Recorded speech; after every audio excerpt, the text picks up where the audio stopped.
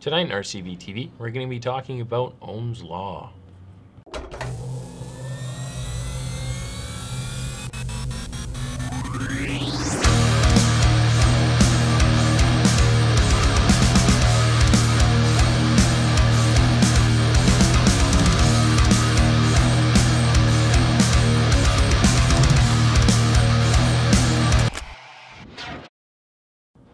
Alright, so in this video it's going to be a little bit different, and that's because we're going to be showing up a lot of examples and pictures and stuff on the screen, so you guys won't be seeing much of my face, so I'll see you guys at the end. Alright, so let's begin. What is Ohm's Law? Ohm's Law is the relationship between volts, amps, and resistance. Now, mathematically speaking, Ohm's Law is amps equals voltage divided by resistance. To define each of these, volts would be defined as the difference in charge between 2 points, amps defined as the rate at which charge is flowing, and resistance defined as the material's tendency to resist the flow of the charge. Now, as well as volts, resistance, and amps, there is one more unit that can be derived from Ohm's Law. That would be wattage. Wattage is basically the overall power created from a circuit.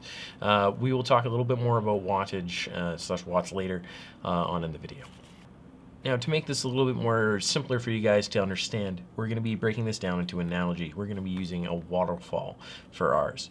So voltage would be the height of the waterfall. The higher the fall, the more potential energy the water would have.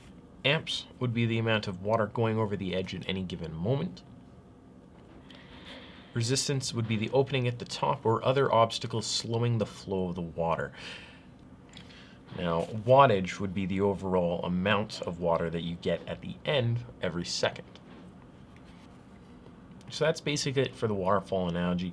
If that didn't make sense, definitely do a quick search on Google or the internet. There's lots of other people out there describing analogies for Ohm's Law. Obviously, Ohm's Law doesn't just specifically apply to vaping, so you can definitely look a lot of places for a lot of resources on it. All right, so moving forward, let's talk about how this actually applies to vaping. First and foremost, it's going to be about battery safety. Your battery has an amp limit. Your battery cannot exceed that amp limit without having a catastrophic failure of any type. We're going to touch a little bit more on battery safety later on in this video, and as well as we do have it in another video on our channel. The second thing would be finding your sweet spot between heat and vapor reduction. This would be more specific to using a unregulated device versus a regulated device. We'll talk a little bit more about the two differences a little bit later on in this video. And lastly, your vape would not actually be able to function at all without Ohm's Law. Your whole vaping as a whole is Ohm's Law. Now, I did say that wattage is something we're going to be covering a little bit later on in the video. And that's what we're going to touch on right here. So wattage is power, like I said before. Basically, the amount of water that you would be getting at the end of your waterfall example. Watts is equal to amps times voltage. So for most devices that are regulated, that would be a device with a screen on it. That would allow you to adjust the wattage on it. And that is just because the device is constantly checking the resistance of your coil and doing basically an Ohm's Law calculation. For example, to find the wattage of a 1 ohm coil at 4.2 volts, we would first need to find our amps. To get amps, it is volts divided by resistance. So 4.2 divided by 1, which equals out to 4.2 amps. Now, to find our wattage, we use the numbers we had from before, as well as our new our amps. We times amps by voltage. So 4.2 times 4.2 equals out to 17.64 watts. So that would be the wattage produced by that coil at that voltage. To make life simpler for you guys, there's definitely applications out there that allow you to do Ohm's Law calculations without actually using the equations themselves. Something like Steam Engine, which I'll have up on the screen right now, as well as you can use it on mobile devices like your Apple device or even your Android device. There's apps out there that are excellent for that kind of a thing. Now, the actual physical properties of Ohm's Law in vaping, like we said, there was the battery safety aspect of it. There's actually the aspect of kind of getting your sweet spots dialed in on a mechanical mod.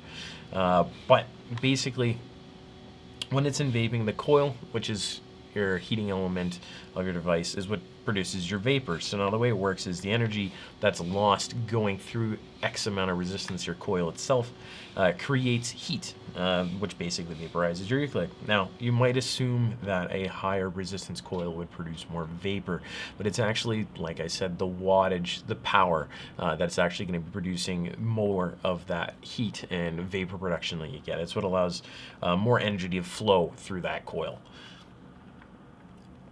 So the last thing we're going to be touch up on again here is battery safety and the difference between a regulated device and a unregulated device.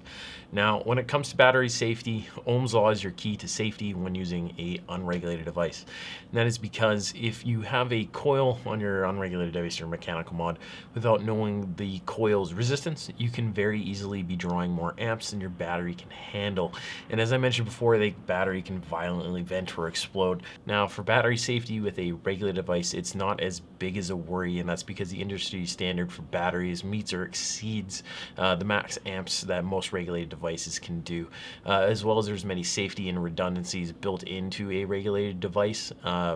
For any concerns or questions about your battery specifically pertaining to you, you're going to want to hit up your local vape shop, hit them up, ask a couple questions. Now, on a regulated device, your voltage and your wattage are tied at the hip. As long as your coil does not actually change resistance of any type, whether you're changing tanks or changing coils, your wattage would go up as your voltage would go up. Your voltage would go down as your wattage would go down.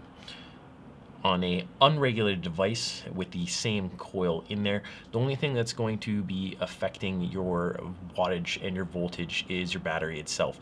So if your battery is at 4.2, your wattage is going to be based on your equation of your coil, your X coil, with your voltage of 4.2. As you use an unregulated device, your battery life tends to drop, so your wattage would actually go down as you consistently use the device. So that's pretty much it that covers Ohm's law. There's obviously a lot more to it if you want to get down to the exact equations between all the different parts, between voltage, your resistance, and your amps. But beyond that, I would recommend you guys check out battery safety video. If you haven't learned about battery safety, it is very, very important in any device as long as the batteries are movable. Beyond that, thanks for watching, and as always, subscribe to the channel, like the videos. Follow us on Instagram and Twitter. Like us on Facebook, and until next time, Make smart choices.